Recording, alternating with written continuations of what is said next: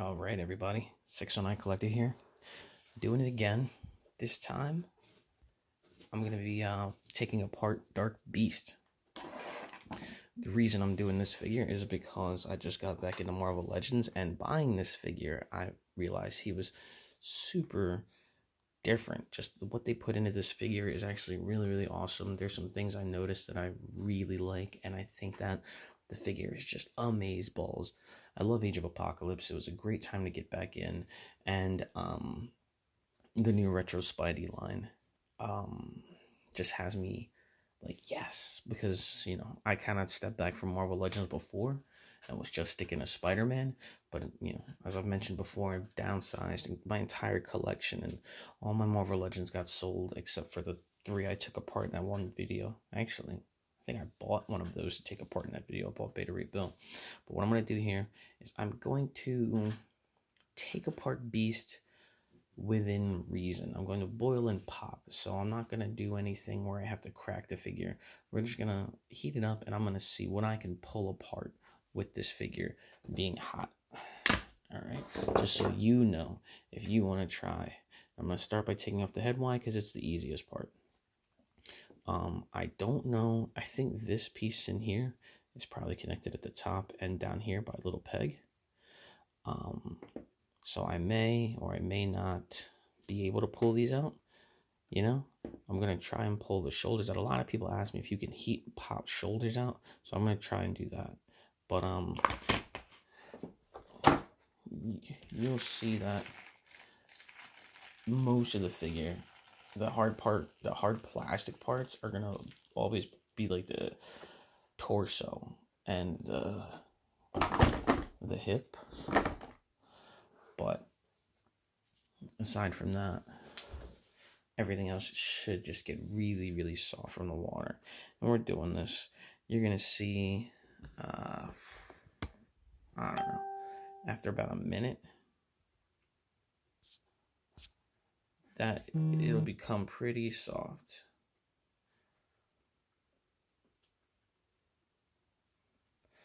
A couple bubbles coming up because bubbles. And the water seeping into all the cracks in the joints. I'm just going to let it sit in there for a minute. I don't know if I want to take apart anybody else after this, Marvel Legends wise. I might, if I can get a body, I will take apart X-Man, Nick Gray, and I may do a Power Rangers. You know, just because Hasbro, people have it. People might be considering. I don't really know if anyone's going to kit bash a Power Ranger. But I might do it just to see what the body's like. It's a little different from Marvel Legends, and then it's kind of not, because I feel like some of the articulation from there has been adapted, like getting the let's actually reach over and grab one.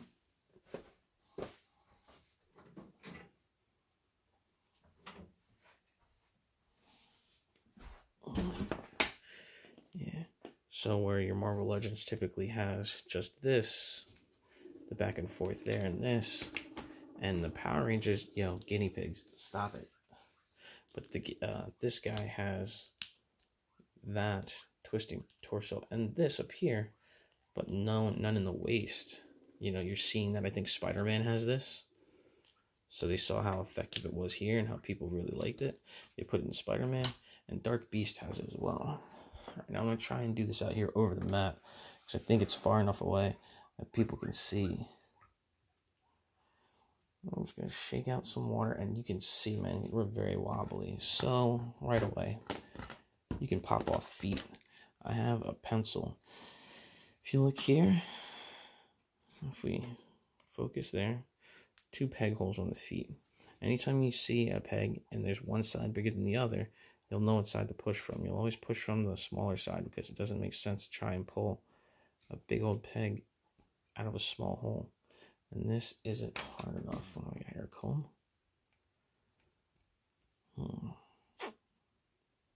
Can we do it? No, we can't. I really don't want to mess this up. So that being the case, we can go the alternate way. And instead of pulling the pin out, you can pop the pin off the foot. Pop the foot off the pin. Yeah, that's what I wanted to say. There we go. There. So that's how you would take the foot apart. Still kind of warm. All you had to do was pull that, and you see it popped right off of there. Again, 2 pins. Just pull to the side, popped right off. Pin for the upper thigh. Gonna try and keep him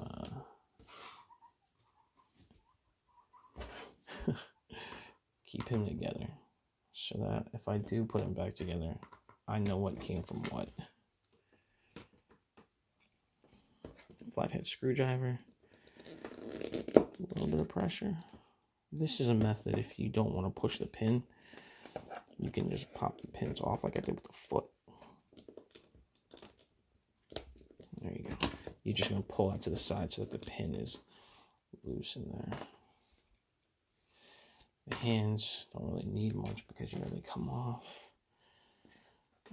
Let's go all the way. Let's take this one off too. And the reason I'm doing this is because he's kind of a bigger figure and a little on the thicker side.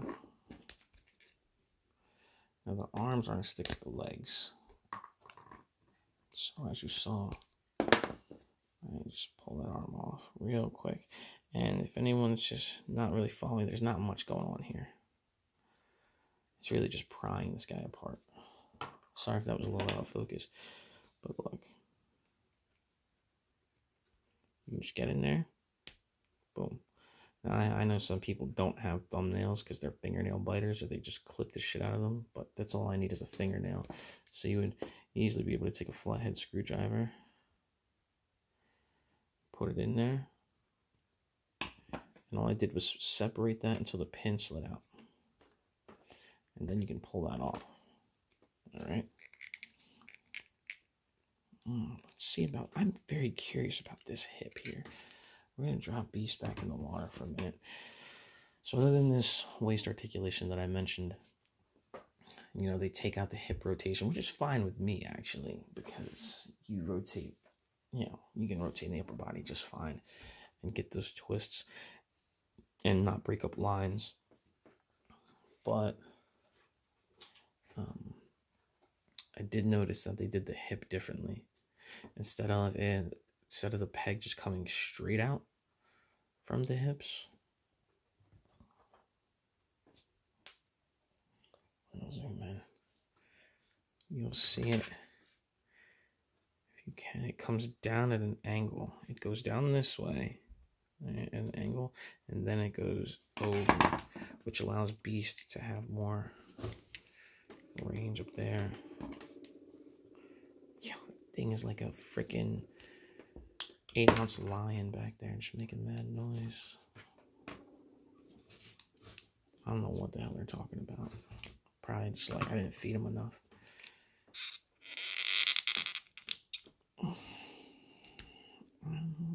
Let's see if I can. This is usually the harder part. I feel like this is 2 pieces of plastic that's put together around here. So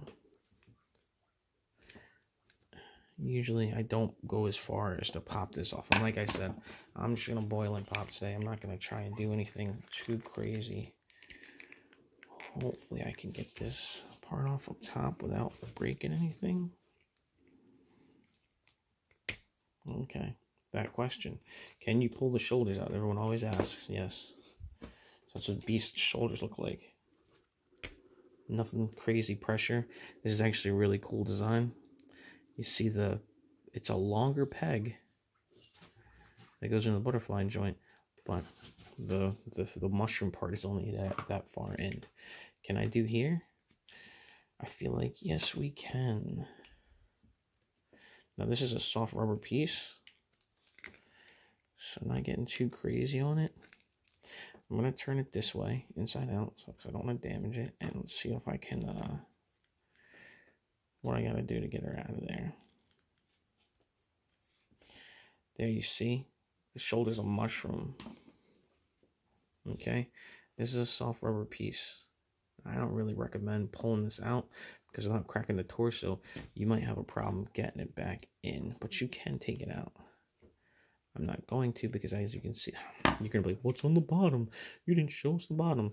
The bottom is more of the same. You know, I'm stretching it now, but in there's a cavity and that's where it goes. It's mushroomed in and right there. The light's flashing in there, but that circle is the hole where it goes in the top. You can see here it goes in the bottom. Shine a little light on the situation. Get my peg flat. Let's see if I can get it lined back up. You see, it may not want to go back in the hole now without opening the torso. Let it heat up and it might slide back in there on its own. I'm not really tripping because I bought 2 of these so I can take one apart, and if I don't feel like putting it back together, I don't have to. I'll just sell it, and someone who wants to do whatever with it will do whatever with it. If they were planning to do a custom, they're going to take it apart anyway. Alright, so I'll let you work with now, Beast.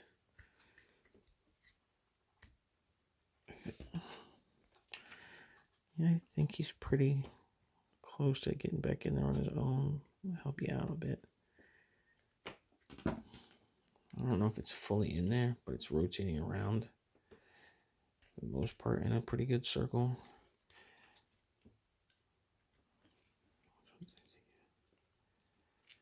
Yeah, I didn't realize my beast had red on him. I guess he was under the head. I didn't even notice. All right, cool. Now the only thing I really think I want to try and take off now is I want to see what kind of ball peg we're working with in the center here. See if I can do this with light pressure without too much force. Just to expose what kind of joint, because I'm curious as to what they used in here. I'm sure it's just a ball peg, but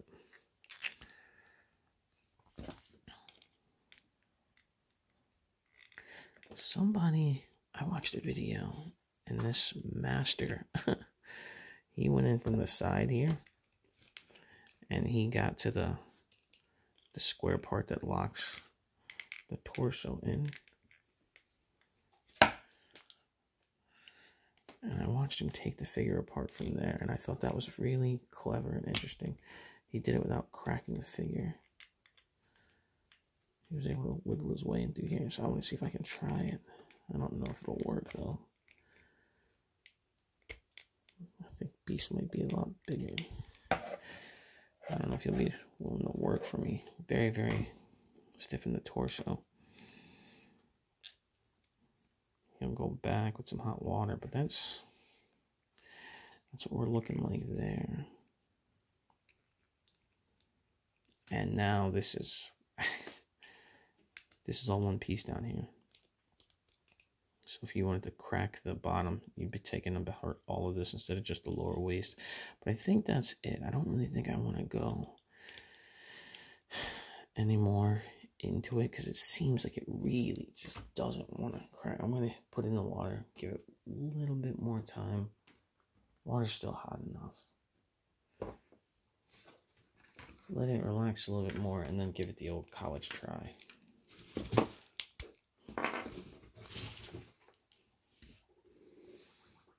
You know what I'm saying? For science. Oh wow, that actually fit on there. Nice and snug, snapping and everything. Yes, Trini, didn't see that coming. The horror.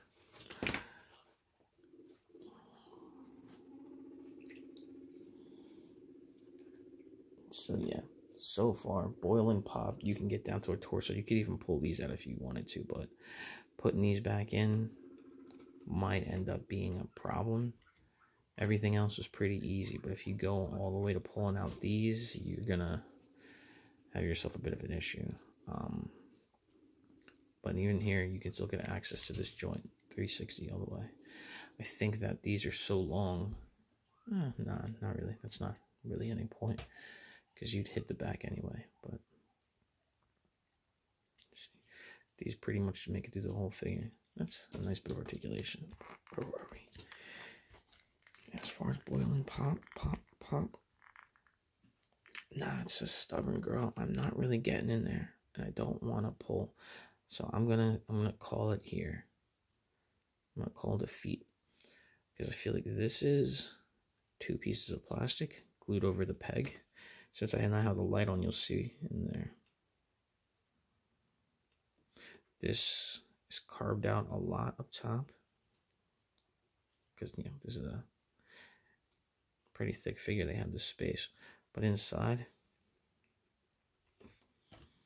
here we go, down at an angle, and then over. So it's like down at 40. It's out a little bit, down at 45, and then over at 45. So it allows for this hip to get all the way up there, and Beast has that space, so he can get more of a split. This figure's actually pretty cool. I didn't do it before I pulled him apart, but because of this, you can get his hips down and out and get him in like a sitting position, cross-leg. But that's it for Dark Beast. Alright, thanks for checking this out. If you like this video, hit like, subscribe, notification bell. If you guys like seeing me take figures apart, which I know you do, because nobody's like, oh man, I want to spend the money to take my own figure apart, then just comment down there like, yeah, I like this, please do more, and I will try and do more. And when I take figures apart, if I don't feel like putting them back together, I'm just going to sell the pieces. So that's probably what I'm going to do. But real quick, let's try and put Beast back together. Here's his foot back together. See, this is what I was talking about. If you've never seen me do one of these videos before, the pegs usually have a small side and a big side. So you know how to put them back. You know the small side would be there. The big side would be here.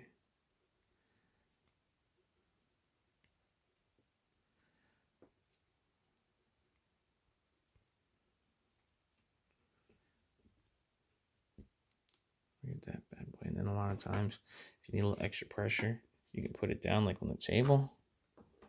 Put it through. And there, like, I'm getting opposition from the other side. It's down. I'm going to put the flat head on top. And there you go. Your joint's back together. That trick will work for this. This might be a little bit more difficult, but if you're ever getting to that point and you're like, man, this is getting hard, put your pieces back in water. As long as your water's hot, you leave it in there for a minute and you'll be good. Even the knee joints, you'll see. Big side, small side. Just try to pay attention when you're putting your figures back together. Like, I try to take it apart and keep one leg over there, one leg over here, and then when you're putting it back together, you don't want to get confused. So big peg there, small peg there, rock 'em, sock 'em. For this, this is one of those times for the reassembly where you heat it up, and it might be easier to go this way. But the problem is this is a small peg and a big hole. I mean, it's a long hole. I think the hole's a lot longer than the length of the peg. So getting it there and pushing it in, but you may not go all the way through. So sometimes having something that you can use as a punch or a push works. Just be careful. You don't want to go too crazy because you'll scar up your thing. But I think it's going through, kind of giving me a little bit of guff. So you would put a finger here. Just push from the other side. And again, for this, make sure your part is hot. If your part's hot, then you won't have issue. And you know what, actually? Beast, you got... Why did I think that? This isn't molded, is it? What is going on here? What the heck did they do here? This isn't an articulated piece. I guess they glued this. Yeah, this looks like this isn't a rotation piece. So this isn't really something that's going to come apart easily. I feel this is glued. Like a boot articulation. It's not really a boot articulation. Okay, I see. I guess they did it because they could mold this in this plastic. This kind of shiny metallic, pearl plastic that they did. And put it there, but then that doesn't make sense because they molded this into one piece of plastic and just painted it 2 different colors. So now I'm curious as to what color this one actually is. This is probably, you look in there, you seeing it with me? This looks like it's molded in this and then painted in that color. Who knows? Now it's a mystery. But for some reason, this isn't one piece. This is 2 pieces. I mean, if you look at this, same thing. Goes from this, what's supposed to be metal pants. Who wears metal pants? Into fur. And this goes metal pants to fur. But it's 2 pieces that are, it seems as if they're glued. Because you get no rotation and I can't easily pull it apart. There we go. Boom. That did it. See? All right. So that's it. I'm going to say it again. If you like the video, please hit like, subscribe, hit the notification bell, comment, and don't comment with, I can't see what you're doing, all right? Because I did this here for you people. I can't see what I'm doing.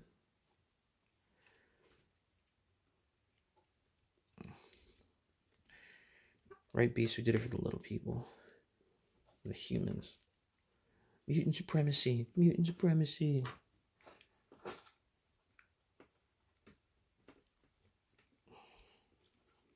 Yeah, you're still going back together pretty easy.